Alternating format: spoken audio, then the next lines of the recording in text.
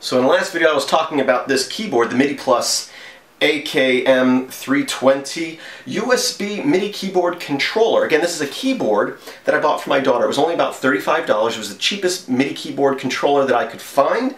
And I wanted one. I didn't care whether it has a synthesizer or not. There's no synthesizer or samples built into this keyboard. Everything's done in software. If I didn't mention in the last video, there's only two inputs on the keyboard, actually an output. We got a MIDI port here, sorry, a USB port that used for connecting to the computer, and then we have a sustain, because you can buy a sustain pedal so you can control how long notes sustain. You can also control that in software, which is basically what's happening. You're pressing that and it's telling it in software. Anyway, but it's convenient to have a nice pedal. So you can get a pedal for like $10, $15, plug it right in there and have a little more control. This keyboard is pressure sensitive, but it's pretty much all the way on or all the way off. I found if I just press the button lightly, it detects it, but I can see it being pressed on the screen, but it's not hard enough, and if I press any harder, it comes in full volume. So although it's pressure sensitive, it's kind of not.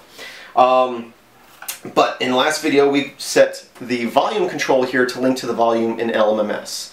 But I want to set it up so that my daughter, who is 3, is able to use this. Once LMMS is open, she can click on the icon to open that, and everything she needs to do is done on the keyboard here, which is basically controlling the volume. She can play with the pitch, but I also want her to be able to select different instruments, which is what we're going to use this modulation wheel here for, which is usually used for the modulation of a synthesizer you may be using, but we're going to link it to the instrument input. That's basically the patch input to choose a different instrument.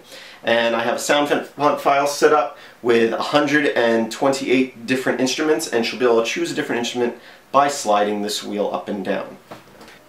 So starting with LMMS and its pretty much default state here, I'm going to right click our master volume here, say connect to controller. I want to make sure the MIDI keyboard's already connected to the computer before starting this, and now I can slide my volume slide there and press OK. And now as I slide on the physical keyboard, you can see it controlling the volume in software. Next, let's add in some instruments. I previously did a video on sound font files and some ones you can install from your repositories.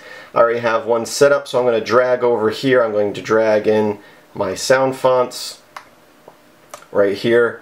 And if I click that, you can see the controller for that there. I'm going to I'm going to left click this little controller here, input, go to input, and I'm going to choose a little off screen here, but AKM320 or whatever your MIDI input device is. Now I can start pressing the keys on the keyboard. So that's great. So we have volume control,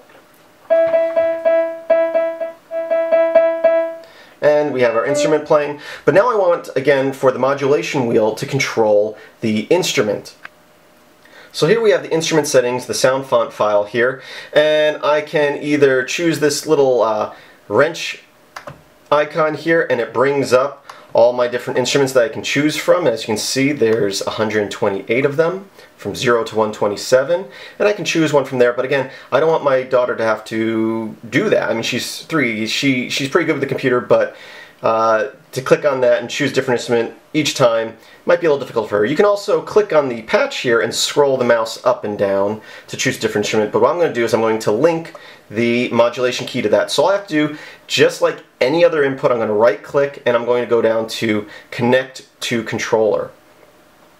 And here are our controller settings, and all I have to do is start moving the modulation wheel, because we can see here is check to auto detect. As soon as I start doing that, it has detected that input. I can press OK, and now as I scroll that modulation wheel, you can see that number moving from 127 down to 0 and back up depending on which way I'm rolling the wheel. So she can just slowly move this wheel. It's hard to specifically select a certain instrument because it goes pretty fast. It's very sensitive. But for her, she's just going to be moving this wheel and selecting different instruments. So as I scroll that wheel up and down and play on the keyboard,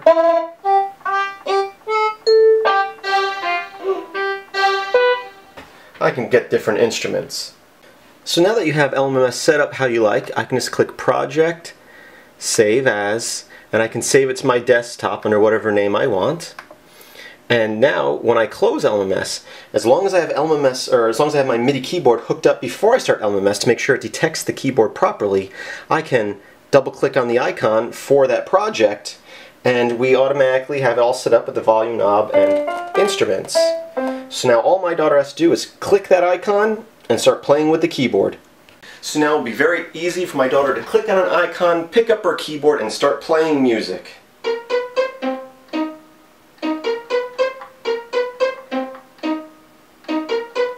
And she can easily change the instrument with the modulation wheel here.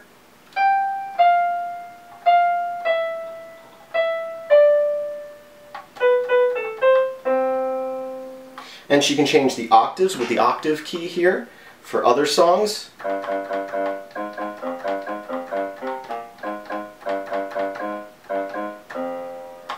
So she can easily change the pitch while she's playing, because the pitch wheel is set up by default. So bring the volume up a little bit. And again, she can change the instruments as she's playing.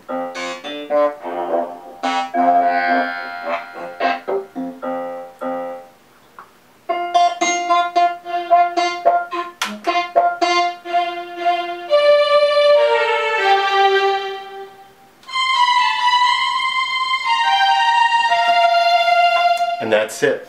So I just wanted to give a quick overview of this device since I bought it. Again, not a great MIDI keyboard, but for 35 bucks, it's not too bad. It's actually pretty good for 35 bucks. I recommend, if you're taking music seriously, to spend a little bit more. Again, I really like my Oxygen MIDI keyboard. The only thing that I would say that can make it better is if it was weighted keys. But if you're just looking for a cheap, simple MIDI input device, MIDI controller device, this MidiPlus AKM320 is a good choice. I got it on Amazon again for about $35. But most MIDI devices, when hooked up to at least Linux, they're all the same as long as the operating system detects it. Any MIDI input on any software that uses MIDI inputs should be able to detect it, and you should be able to link any part of it to any controller on the keyboard to any controller on the software. So I hope you found this interesting. If you did, be sure to let me know in the comments below, and let me know if you liked it by giving a thumbs up. If you enjoy my videos in general, think about becoming a supporter over at patreon.com. It's patreon.com/MetalX1000. If you can't be a financial supporter, think about sharing and subscribing. That helps me out a lot. And as always, I hope that you have a great day. Be sure to visit my website, filmsbychris.com. That's Chris with a K. There should be a link in the description of this video. Thanks for watching, and have a great day.